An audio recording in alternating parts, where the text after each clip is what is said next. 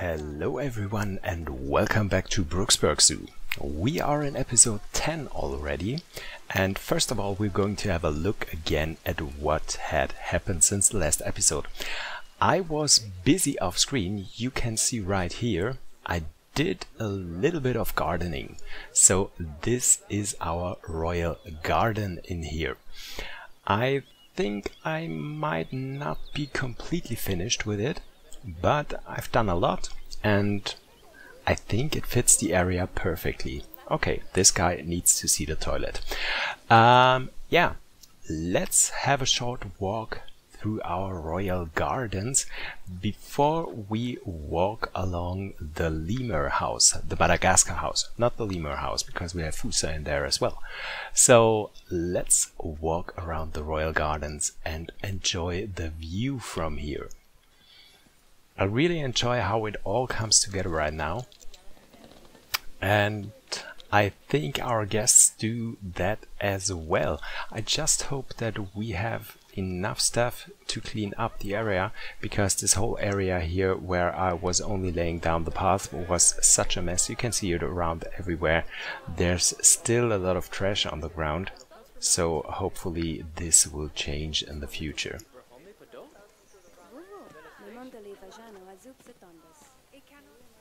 Yeah, and let's have a look at our Madagascar house that we finished in the last episode. We have in this house some Fusa, some red-ruffed lemurs, some ring-tailed lemurs. We also do have the, oh, I always forget the name. It's the giant, the Malagasy giant rat and the lowland striped tenrec, which are fake animals. There's no animals in those exhibits, but yeah, I think those exhibits fit in here perfectly. Yeah, the ring-tailed lemurs. And now let's move on to the next chapter in the zoo. We are right between the habitats of the bongos on the left side and the African wild dogs on the right side. And I asked my community on Discord what I should do next. If we should build an island for the new gibbons that we have in the game, or if we should build. Oh my god. If we should build islands for the siamang and the gibbons, or if we should build a house for the Pygmy Hippos and also include the Red River Hogs in there. Yeah, and as you can see, I'm not building islands, I'm building a house again. Hopefully this is going to be the last house for at least 5-6 episodes, I hope so. Yeah. We're building a house, and we're building this house for Pygmy Hippo and the Red River Hogs. A little bit of a spoiler ahead for all of you guys that are waiting to see the Red River Hogs or the Pygmy Hippos. I have to tell you, there's not going any animals in today's episode. Because this was such a huge project, I did try to build realistic, as I did in the last few episodes as well, and building realistic things is always taking a lot of time and a lot of detail. So no animals in today's build, but we are going to see, I think, a really unique and beautiful house here. First of all, that what you can see right now, the facade of the house that I'm creating, is going to change in a few minutes, because as I finished it and had a look at it, I decided no, that's not going to happen. This looks nice, but this does too much look like Litchfield. This is a building that you actually would see in Litchfield Zoo, my other sandbox series, the Australian Zoo, and I didn't want to mix that up, so I changed the facade a little bit. In the next chapter, I think in about 5 to 10 minutes. Yeah, because this just didn't work for me.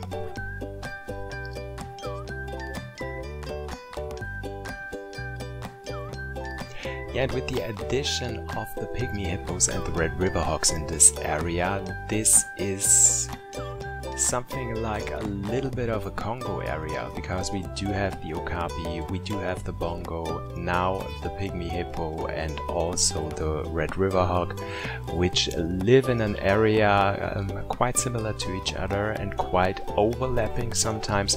The only animal that might be perfect to fit the whole theme here, or the only animal that is still missing in here, is the gorilla. But yeah, I don't think that we are going to build that soon for the gorillas. No, I don't think so. I think when this one here is finished and we have the habitat for the Pygmy Hippo finished, we're going to build the islands for Siamang and gibbons. That was usually the plan to do. So no gorillas in the near future. Yeah, and I'm also planning to have a combined habitat for the Pygmy Hippos with the Nyala, but there is a slight problem for that. As I'm building the house for the hippos, you're going to see the inside of the house very soon, as we are finished with it. We have a typical hippo indoor area with yeah, 2 indoor habitats for each specimen, with a pool in there and a little land area where they can have food and rest and stuff like that. So we want to share the habitat with the Nyala, but we don't want the Nyala to go into that house, which is very difficult because I assume, I don't know, but I assume that the hitbox from the Nyala might be a little bit smaller than the hitbox for the Pygmy Hippo, or at least they are at similar size. So I can't build with some things like wooden pillars or something where the hippos can't walk through that, but the Nyala can. Well, this doesn't make much sense, where the Nyalas can walk through that, but the hippos can't. This just won't work. So this would not be possible. So the only thing I thought that would make the thing possible is if I do something like I did with my panoramic series. You might have watched this, where I built habitats for 4 or even 5, or I think I did 6 as well. Yeah, for 4 or 5 different animal species, and the whole thing looks like it was just one single habitat, but in reality it is 4 or 5, so that the animals can't come into the habitat of the other animal. So that is something that I'm trying to do with being with having something like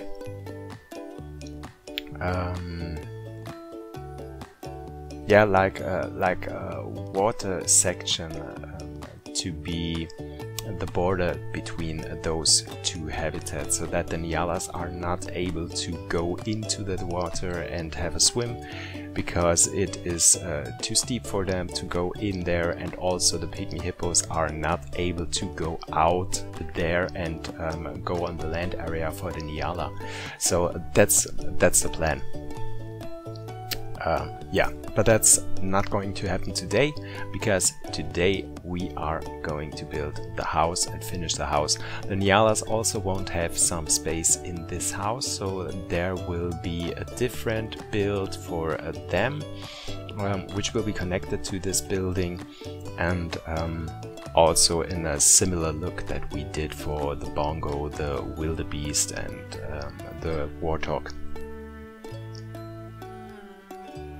So we're going to have something like that connected to this house for them. Yeah, here you can already see those 2 indoor habitats.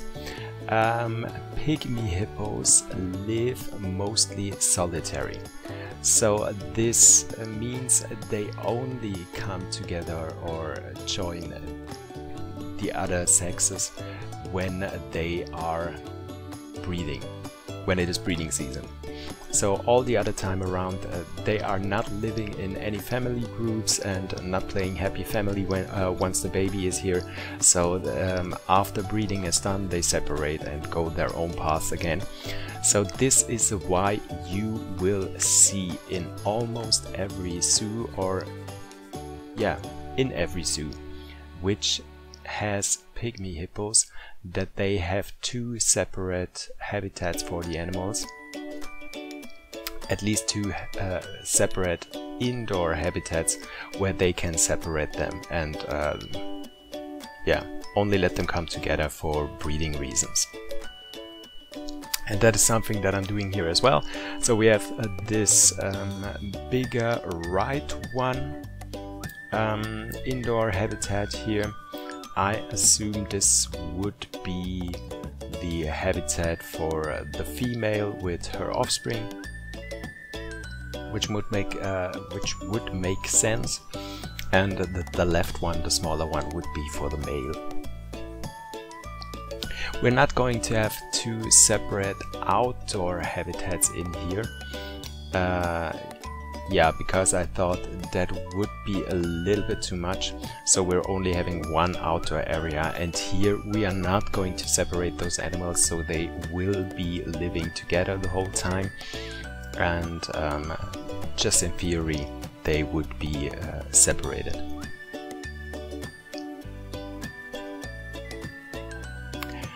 Yeah, here with those colors of the concrete pieces you can already see the separation between the habitat for the animals and the keeper's path that is going to be right behind that. That is something that you usually see in those houses for hippos, for rhinos, elephants and stuff like that. There's always this keeper path right behind those animal enclosures.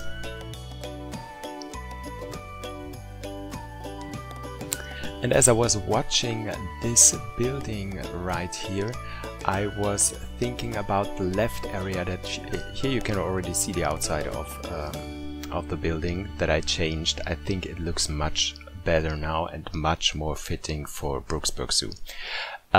Yeah. What did I want to say? Yes, as I was looking into the building and how I came up with the ideas where to put the animals, I was thinking that the left indoor habitat, the completely left one, so not the left from the pygmy hippos, the habitat on the left side is going to be for the Red River Hogs. And I was staring at it and thinking, this is way too big. And so I decided to change the house once again. Made it a little bit smaller so that the indoor area for the pygmy hippos, for the Red River Hogs, is a little bit smaller and makes much more sense. So sometimes it is not that easy for me, I'm coming close to it, but it's not always that easy for me to go with these realistic builds, because usually when I'm building something for these animals in my zoos, I'm just building and doing much bigger habitats, because you might think, okay, they need a water area, they need a land area, they need this and that, and after you finished you have such a big area for this animal, such a big habitat where they do have much more space than they would need. So building in this realistic style here in this zoo also means that I'm trying to build realistic sized habitats and thinking a little bit smaller and cramp things up a little bit more and having not that much open space in there. It is really fun to do that, but it's not always that easy, because most of the times I have to get in there once again and change things up, because whether it is too small or it is No, it's not. It's never too small, but most of the times it's just too big what I was building.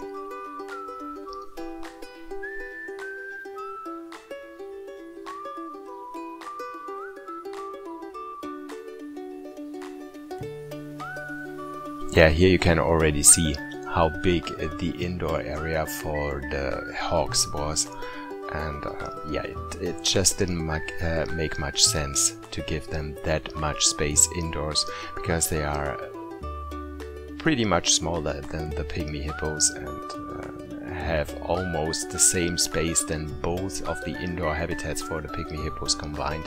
So yeah, this just didn't make that much sense.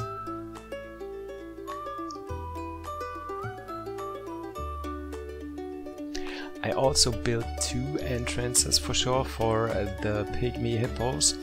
One is just a fake entrance, so we only have 1 keeper's gate for the Pygmy Hippos. The other one in the middle for the male habitat is just a fake gate.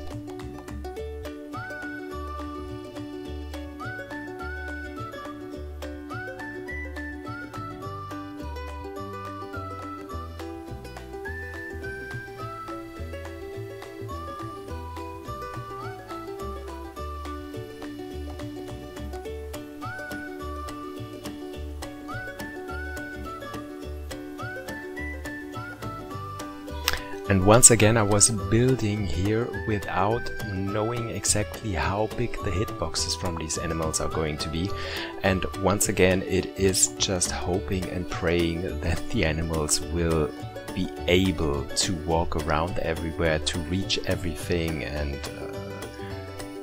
especially for the Pygmy Hippos, be able to get into the water. But I think they will, because I built something pretty similar or in a similar style in Arizona Adventure Park, one of my finished zoos. I did also a series with about 50 episodes here on YouTube, so if you haven't watched that, feel free to check that out. And I had a hippo house in there as well, which featured the big ones and also the small hippos, and they were perfectly able to use those stairs to walk into the water. So I'm hoping that it will work out this time as well, and they will be able to get in there, because as you know, sometimes those hitboxes that we have in the game, especially for the OG animals from the base game, are ridiculous. So yeah, at this point I'm just hoping for the best.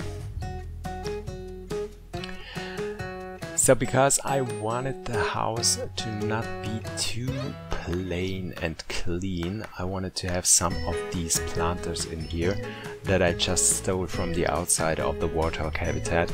Put one right here in front of the Red River Hogs, and also one between those 2 habitats for the Pygmy Hippos. And here right in between, where our visitors can see into the habitat from the for the animals, I used those glass pieces. I think I didn't do that in this zoo already. No, I did that for the Okapi house. We have those glass pieces in there as well.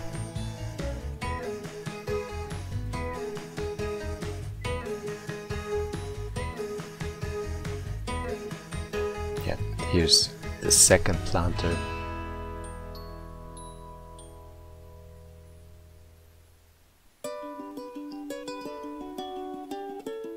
I also did that also in the background for the hippo habitat, where we have this this kind of bow right now, because the whole building looked like something from what is it called? I just don't know the name of the game anymore, but it looked very, very square and just, yeah, pixely. And yeah, to make it not look that square anymore and give it a little bit more of lighter shape, I used these roundish things to get into, to break that, to get in there, to break that up a little bit. Yeah, here's some more gates where you can separate the animals, and one more for the water section.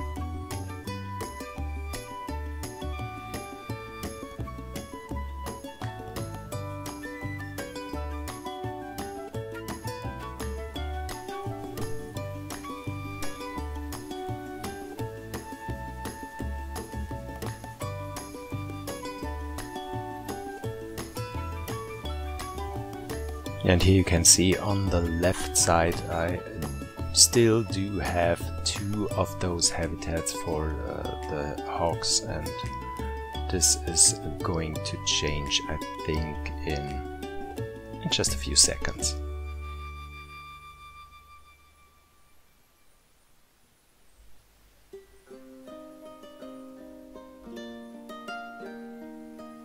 A little bit more decoration on the inside.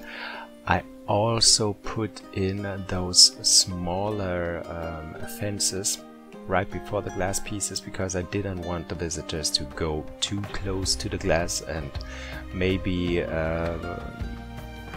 yeah, throw things in there for the animals, and so I decided to have this second fencing here as well to keep them a little bit away from the animals, especially for the Red River Hogs, so that no one is reaching in there and trying to touch the animals, which I would assume is never a good idea, but especially not when you handle with pigs.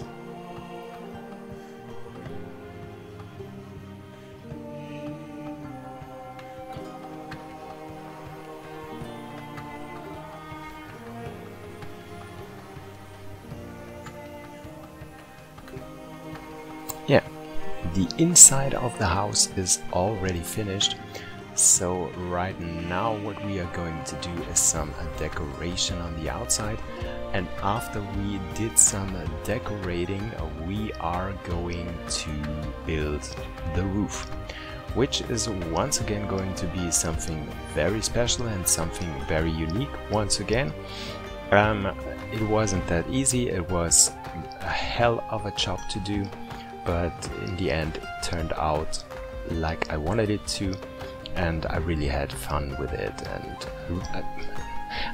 no, I didn't have fun with it. That is a lie. I absolutely had no fun with that roof, but yeah, I'm happy with it and I really like how it looks. That's the truth.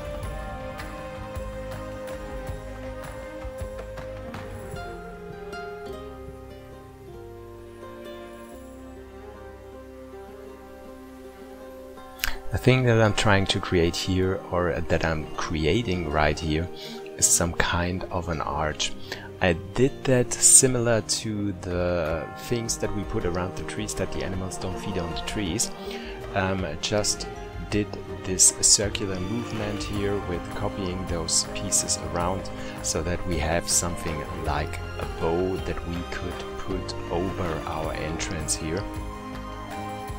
You will see in a second how it looks afterwards. Yeah, just like this.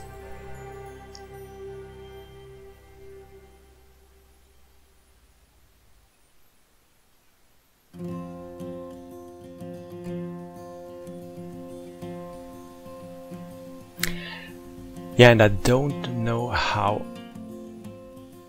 you guys cope with the new feature here. I'm always misclicking. I'm always misclicking with this thing. I think I told you in the last episode, but sometimes it really gets on my nerves, especially when you are building something pretty big, like I did with the roof, and you are selecting let's say 20 or 30 different pieces and you want to move them exactly on a specific angle, and then you misclick. And you can't get back to the point where you want those pieces to be. So the only thing that you can do, or the only thing that's going to happen, is you deselect those pieces and select them once again and hope that you don't misclick once again. So, oh my god, this is... There's a saying in Germany, there's also the same in English, let me think about a second, that is, yeah, the worst things happen with good intentions, or something like that. I think you know what I mean. So this was definitely something that was made with good intentions, but the outcome is not that great. Let's say it like this, it's not that great.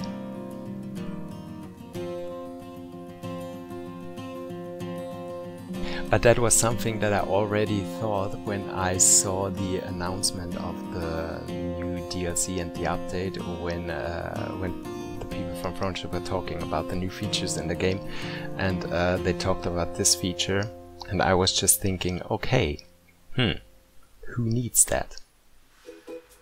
Because I saw what it was meant for, and I understood, but I didn't know when this would make sense for me, or when I would use that. Yeah, but never mind. Yeah, and here you saw once again that happening. Yeah, so here I was building with those wooden beams to decorate the walls a little bit and shake the whole feeling of the house up once again, so that we don't have these plain walls. And that is something that you already see sometimes in houses for especially for rhinos, because rhinos and especially the Indian rhinos tend to rub their horns against everything. So if they rub their horns against some concrete pieces or some metal pieces or something like that, they not only can hurt themselves, but they also can do damage to their horns. And so often they have some of these wooden pieces against the wall so that the rhinos can rub their horns or yeah, themselves against it without doing any damage to themselves.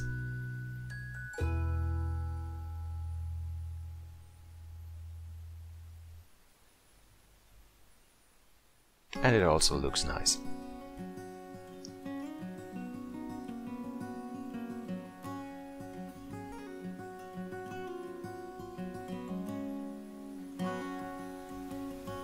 So some decoration for our backstage.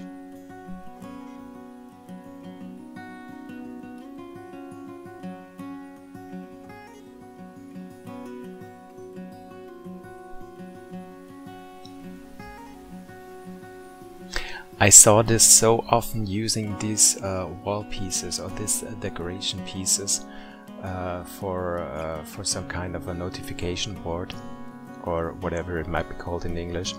I never did that, but this time I thought I need to copy this because this just looks too good, and yeah, I just had to do that. And it's an easy way to do something for your backstage areas without taking too much time or too many pieces.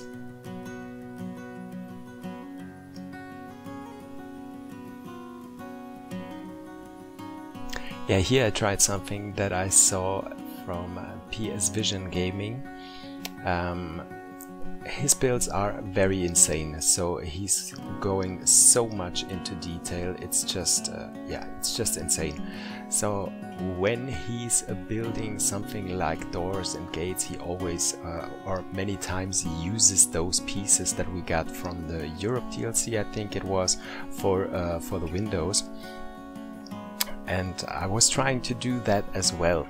In my mind, I thought when I do that and use those pieces, I could use the doors to actually open up in the perfect angle, so that I could open and close them and play around with that a little bit. Well, it didn't do this way, but yeah, I still like playing around with it and using those pieces. And having a different kind of a door in here, and not those pieces that I usually use for gates for the animals' habitats.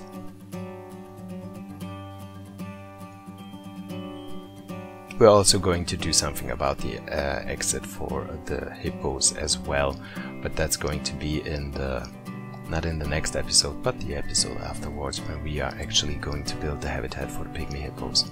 So the next episode is also going to be a smaller one, shorter one, because yeah, the house is already built. The only thing that we have to do in the next episode is going to build the habitat for the Red River Hogs.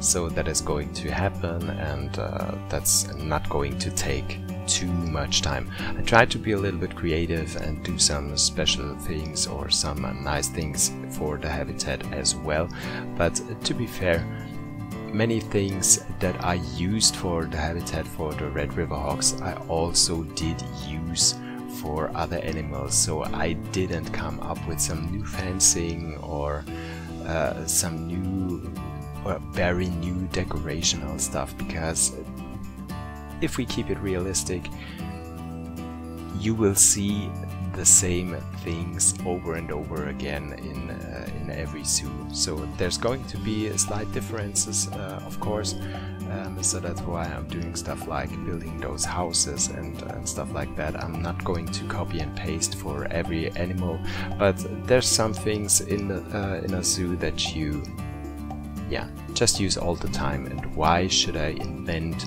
all the things every time anew when we already do have functioning pieces in there. What I'm doing right here is building the main construct for our roof, which is going to be very much glass, and also these artificial grass roof pieces that we got from the conservation DLC. I really like those pieces, and I really wanted to have something like here so that it would blend with the area a little bit. And yeah, it was not that easy to do that, but yeah, let's say it was much easier than the roof for our Madagascar house that we did. So it was not that bad.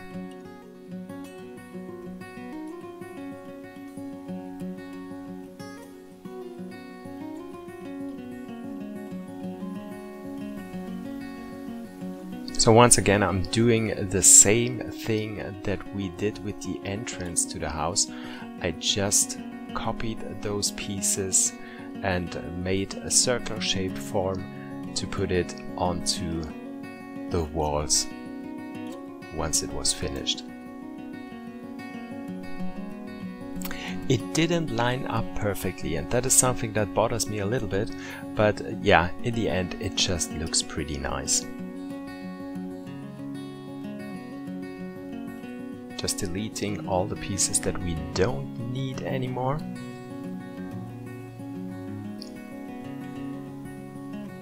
And then I did cut out a lot of stuff because yeah, you don't need to see me all the time to copy those pieces around. So I copied everything and closed the roof. Had something similar for the part with the hogs, just a flat roof with the same glass pieces. Also built a little bit of support structure for the roof in there, because you know I had this building contest running, and I always was criticizing the roof structure of the contestants and said that it wouldn't be able to hold up in reality. So yeah, I just can't build something that wouldn't hold up in reality. So I had to do something like that.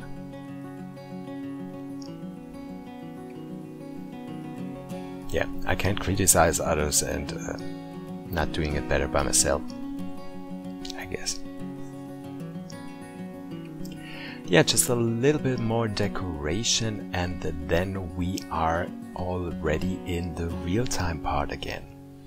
So at this point, all that I have to say right now is, you know, if you like the video, just hit the like button, hit the subscribe button, and tune in next Monday as well, when we are going to continue building in here and giving the Red River Hogs their habitat in Brooksburk Zoo. Okay guys, let's hope we see you next week. Bye then.